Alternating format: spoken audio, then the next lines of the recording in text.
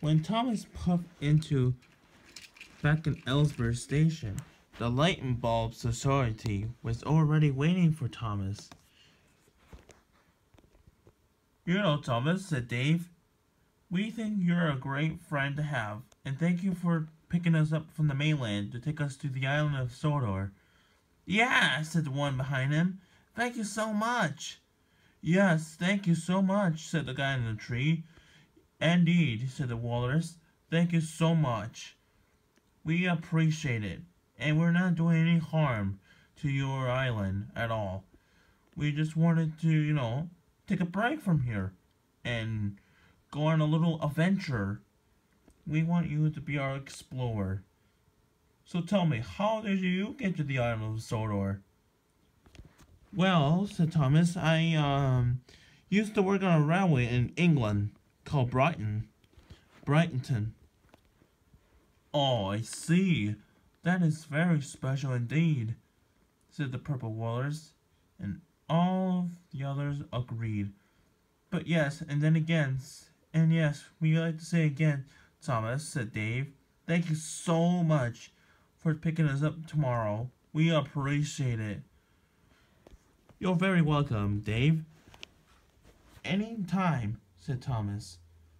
"A really useful engine does what a really useful engine can do."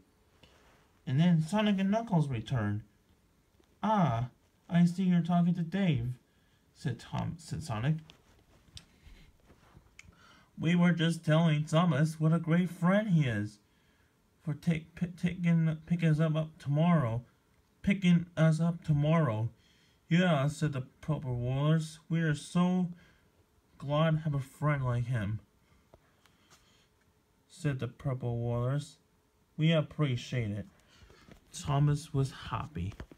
He knew that he was gonna have good friends in the Light and Ball Society. But he knew that they were evil at first, but they had decided to turn good.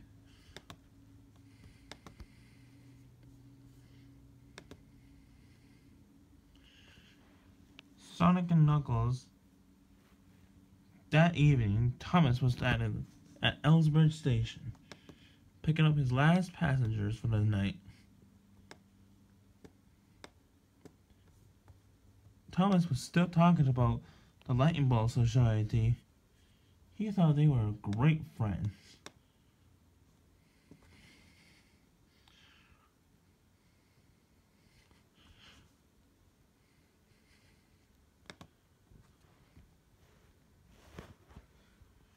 "You know," said Walrus, "we should celebrate a special day for all of the Fat Controller's engines."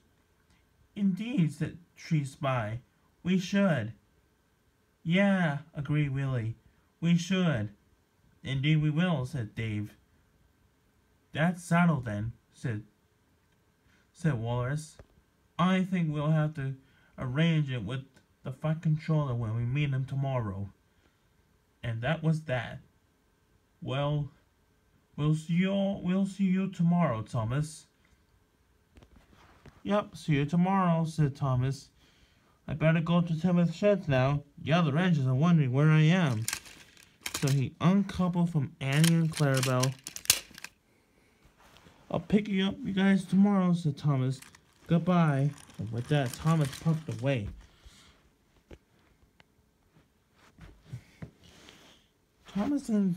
Thomas and Sonic and Knuckles knew that they had a good friend in the Light and Ball Society, but they knew that Dave and his friends were all going to make good friends indeed.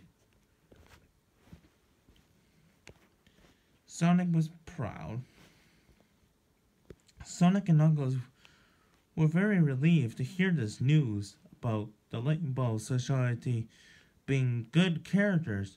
They wanted to do that to Eggman so he could be good too, but his ways are too full of surprises and stuff.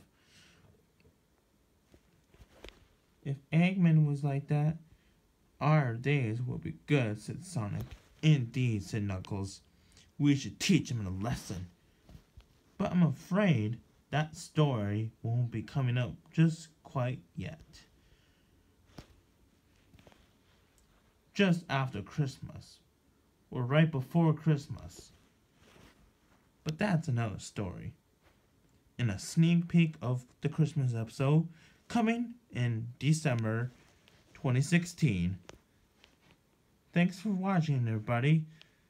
This is Sonic the Hedgehog and Knuckles the Echidna saying goodbye, and thanks for enjoying this episode. We hope you all liked it.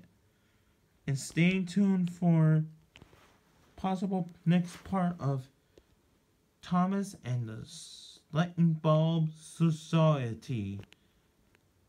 Goodbye, folks. And hopefully you enjoyed the episode. Goodbye, goodbye. Hope you enjoy it.